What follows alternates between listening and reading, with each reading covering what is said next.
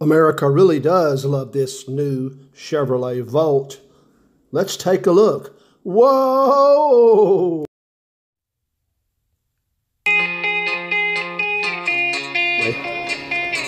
The Chevrolet Volt made its debut in 2011, where it was named Car and Driver Car of the Year and Automobile Magazine Car of the Year. 2015 Generation 2 Volt came. This is an 18, but this is a Generation 2. Several differences. One, the engine is now 1.5 liter engine. You can now use regular fuel instead of premium like you did in Generation 1.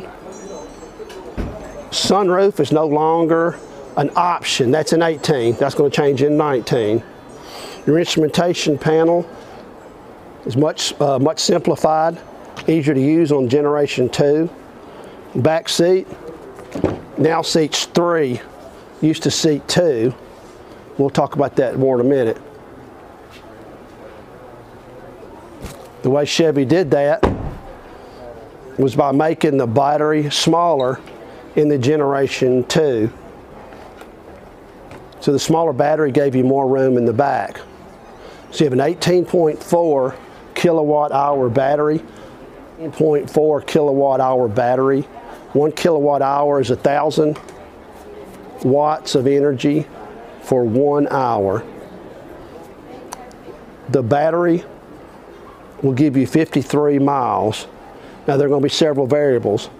The use of the Regen on Demand button, the temperature outside, the driving mode you're in, and a couple of other factors we'll talk about in a minute.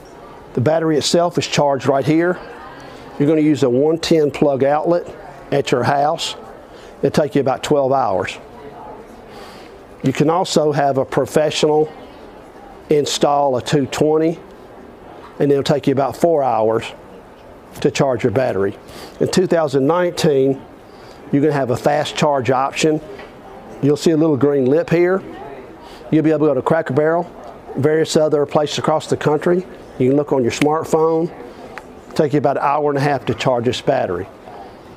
Simplified explanation of the way this works.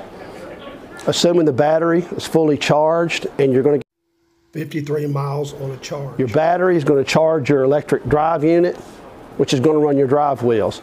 Then when the battery runs dead, your 1.5 liter engine will seamlessly turn on. It'll run your generator, which will run your electric drive unit, which will run your drive wheels.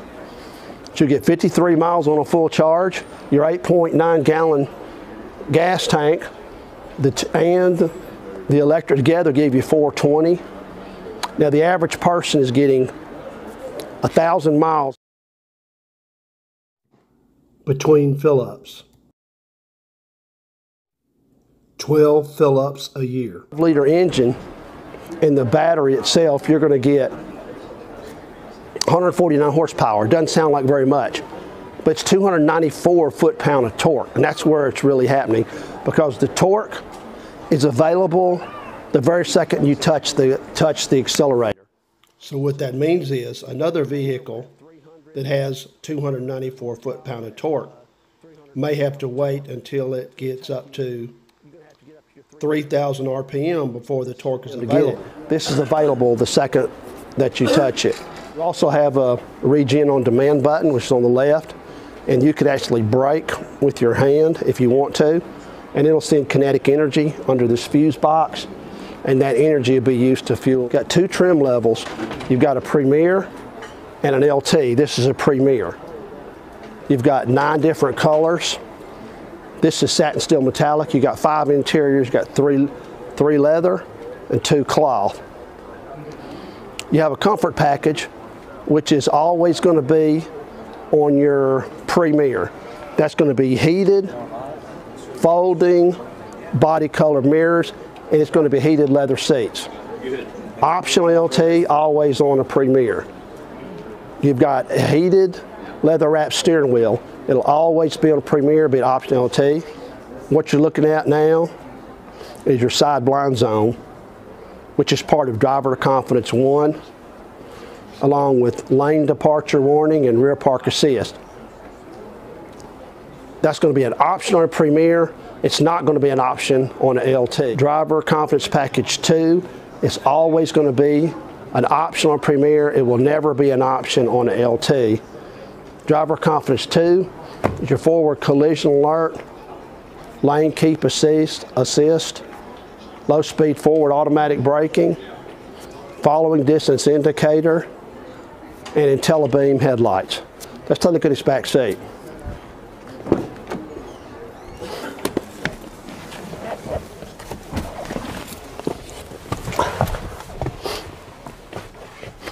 I'm 5'10". I have enough room to sit in the middle. A taller individual wouldn't be able to, and you wouldn't be able to do it on a long trip. But what happened is Generation 1, the battery itself came all the way through the car, and so there was no back seat because it was part of the battery. Now the battery's going to stop here and spread out. So you don't have a lot of room in this middle seat. However, the front seat's all the way back. I still have a couple inches here, and I've still got 2 inches of headroom. So I've got excellent room in the back. On the interior, what we want to do is go over some of the differences between this vehicle, a Volt, and if you were in a Malibu or Impala or something like that. We're not going to go through all the buttons. The first thing I noticed is the cluster is configurable. So there's classic, there's modern, classic enhanced, modern enhanced. So I can change that when I want. Right here is my regen on demand button. When I pull it, I can actually brake with my left hand, and that'll send the energy, the kinetic energy, to be stored and used later, which is really neat. One thing really interesting, this has heated seats, but their power seats aren't available, and that's to save energy. In 2019, that may or may not change. We were talking about the energy flow. Right here, this is showing the battery is almost fully charged. This is showing my drive unit. This is showing my engine. So when you're driving this car, you can tell if the energy's coming from the battery, if the drive wheels are being driven by the battery, by the engine, and also you'll see a little thing, regen on demand. When you regen, you can see the energy going back, which is pretty neat. And then right here, this is really interesting.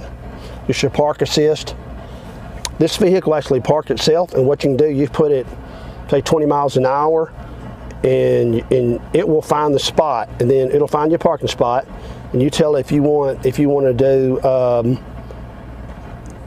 you're going to tell it what kind of parking that you want to do. You want to parallel or perpendicular.